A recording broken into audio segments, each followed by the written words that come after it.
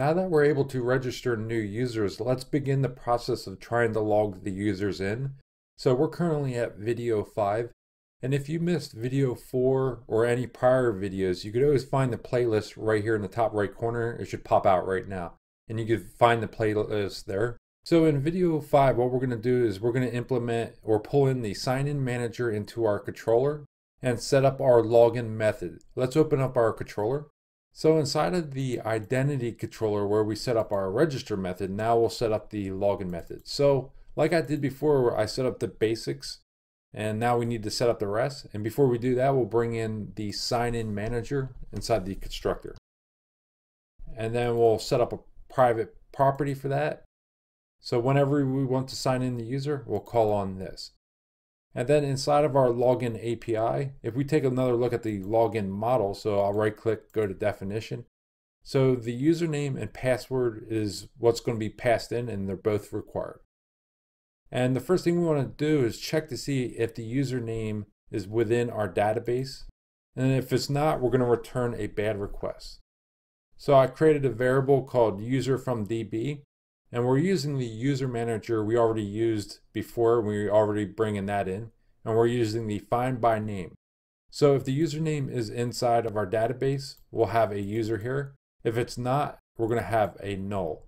And also, let's go ahead and take care of this error here. So we'll make this a async method.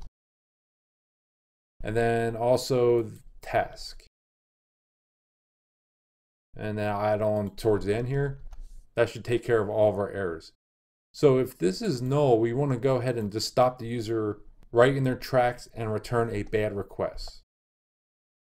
So if the user from the DB equals null, return bad request. Now, if there is a user, now we want to check to see if the password is valid. So we'll do that here. And now we're using the signInManager, and we're using the check password sign-in async method. We pass in the user from the DB, the password that the user passed in, and then this is how many times, like if the user continues to fail at logging in, do we want to lock them out or not? And I set that to false. Now, if the user did not succeed, we'll get back a Boolean within this result, a property called succeeded. We'll get a false. So we want to check to see if the user succeeded at logging in. And if they did not succeed, we'll return another bad request. Now, if they did succeed, we'll return an anonymous object, and I'll add that in here. And then we'll return the result. And for now, we'll return the username and email. And also, let's go ahead and create a space here for the token. And this is what we'll return when the user successfully logs in for now. And that's all we need to do for now, setting up our login method. So you want your login method to look like this. Let's save it, and let's restart the application. And let's open up Postman. So the URL is localhost 5000 identity login. It's going to be a post. And then we're passing some information into the body. So I'll make sure I put in a valid username. And the username is Mike. Password is 1234. And we're passing it in raw JSON. So if we hit send, we should get back some information. And we did. So we succeeded at logging in. And then we also get back our username and email. And we have a placeholder for our JOT tokens when we set that up in later videos.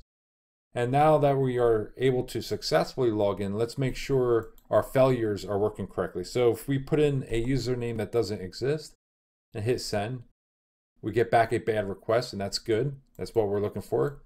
And then if we put in a valid username but a bad password and then hit send, we get back another bad request, so that's working as well. So we're able to log in through our API. So let's set up our SPA and see if we can log in from the front end. We'll do that next.